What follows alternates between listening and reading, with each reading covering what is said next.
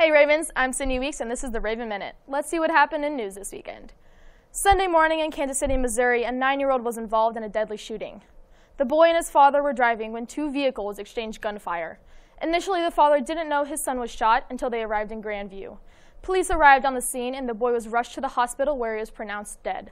No suspects have been put into custody. It's been a little more than a year since Trump has been inaugurated, and in honor of his anniversary, this weekend women all over America marched in support of the feminist movement. They had a march in effort to get more women elected into office in the 2018 elections. This morning, Amazon opened up its first grocery store that features no cashiers.